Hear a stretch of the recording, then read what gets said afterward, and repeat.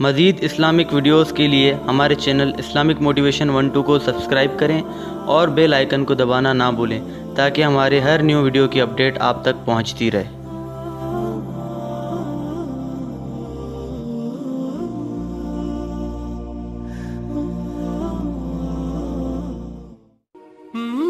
انہو لحب الخیر لشدید، انسان کے کمزوری کو بیان کیا کہ یہ دولت کی محبت میں بڑا سخت ہے۔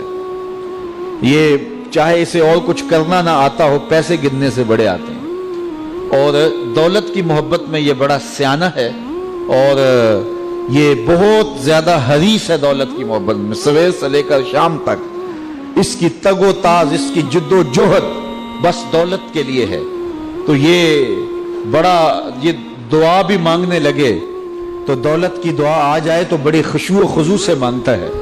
تو یہ بہت زیادہ شدید محبت کرنے والا ہے دولت سے، اور اس کا اوڑھنا بچھونا ہی دولت بن گیا ہے۔ صبح سے لے کر شام تک بس اس کا وظیفہ حیات ہی ہے، حالانکہ یہ اللہ نے ذمہ لیا ہے۔ وَمَا مِن دَابَّةٍ فِي الْأَرْضِ إِلَّا عَلَى اللَّهِ رِزْقُهَا، زمین پر چلنے رینگنے والی کوئی چیز ایسی نہیں ہے جس کا رزق اللہ نے اپنے ذمہ کرم پہ نہ لیا ہو۔ وہ تو جانوروں کو بھی رزق دیتا ہے۔ شکم مادر میں جب بچہ ہوتا ہے 120 دن کا، تو فرشتہ آ کے اس کی عمر بھی لکھ جاتا ہے، اس کا رزق بھی لکھ جاتا ہے، اس کا شقی و سعید ہونا بھی لکھ جاتا ہے۔ لیکن اس نے اس قدر پریشانی لی ہے، جو رب کا ذمہ ہے، اس کا اتنا کام تھا کہ کام پہ جاتا، مزدوری کرتا، محنت کرتا، کاروبار کرتا، بس باقی معاملات اللہ کے سپرد کرتا، درود پڑھتا اور کام کرتا بس۔ لیکن اس نے ساری ذمہ داریاں اپنے اوپر لے لی ہیں، اور جو اس کا ذمہ تھا اس کو چھوڑ دیا، اور یہ سمجھتا ہے کہ میں بڑی بھرپور زندگی گزار رہا ہوں۔ زندگی کی مقصدیت سے اس حب دولت نے اس کو دور کر دیا ہے۔ حب دولت نے اس کو ہٹا دیا کہ اس کے آنے کا مقصد کیا تھا، یہ دنیا میں آیا کس لیے ہے۔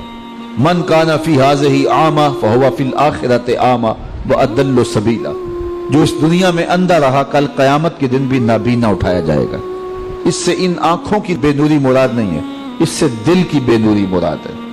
تو جس نے آ کے دل سے آشنائی حاصل نہیں کی، من کا چراغاں ہی نہیں جس کو نصیب ہو سکا، مقصد حیات زندگی کا شعور جسے نصیب نہیں ہو سکا، میں دنیا پہ آیا کیوں تھا، تو اس نے پھر پایا کیوں۔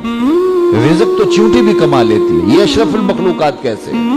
صبح اپنی بل سے نکلتی ہے، رزق حلال کماتی ہے، کسی کو ضرر نہیں دیتی، خود بھی کھاتی ہے، بچوں کو بھی کھلاتی ہے، موسم برسات کے لیے جمع بھی کر لیتی ہے۔ اگر یہی وظیفہ ایک انسان کا بھی ہو اور اس سے بڑھ کر کچھ بھی نہیں ہے، تو کیا فرق رہ گیا انسان میں اور ایک چیونٹی میں؟ مقصد حیات کیا ہے اس کا؟ اکبر الہ آبادی مرحوم نے کہا تھا، کیا بتائیں احباب کیا کارنمایاں کر گئے، بی اے کیا، نوکر ہوئے، پینشن ملی اور مر گئے۔ کیا زندگی کا یہ مقصد تھا؟ زندگی کا مقصد رب کی معرفت ہے، اس دنیا میں رہ کے اس کی معرفت حاصل کرنا ہے، اس کے قرب کے لیے کوشش کرنا ہے، اپنی زندگی کو اس کے احکام کے سانچے میں ڈال لینا ہے۔ لیکن دولت کی محبت نے اس کو اندھا کر دیا۔ وَإِنَّهُ لِحُبِّ الْخَيْرِ لَشَدِيدٌ، یہ مال کی محبت میں بہت زیادہ سخت ہے۔ اچھا ٹھیک ہے، کر لے اکٹھا مال، لیکن کفن کو جیب نہیں ہوتی، کہاں لے جائے گا یہ مال؟ ساری دنیا پہ حکومت کرنے والا سکندر ذوالقرنین جب مرنے لگا تو اس نے وصیت کی کہ میرے ہاتھ کفن سے باہر رکھنا، لوگوں کو پتہ چل جائے کہ خالی ہاتھ جا رہا ہوں۔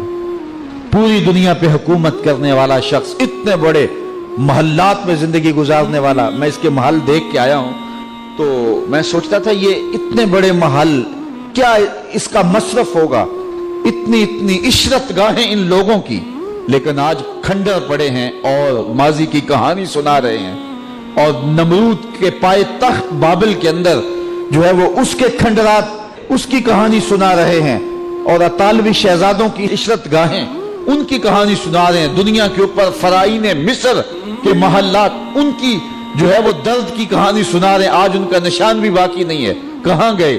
اس نے کہا کہ میرے ہاتھ کفن سے باہر رکھنا تاکہ لوگوں کو پتہ چلے کہ میں خالی ہاتھ جا رہا ہوں۔ یہ آخری وقت پتہ چلا، کاش کہ زندگی میں اس کی خبر ہو جاتی کہ کفن ایسا لباس ہے جس کو جیب نہیں ہوتی، اور یہاں عمل پہلے سے بھیجنے ہوتے ہیں اور وہاں جا کے وصول کرنے ہوتے ہیں۔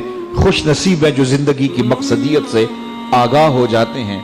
تو سکندر ذوالقرنین نے کہا میرے ہاتھ باہر رکھنا تاکہ دنیا کو پتہ چلے کہ گو مہیا سامان سب ملکی و مالی تھے۔ سکندر گیا جب دنیا سے تو دونوں ہاتھ خالی تھے۔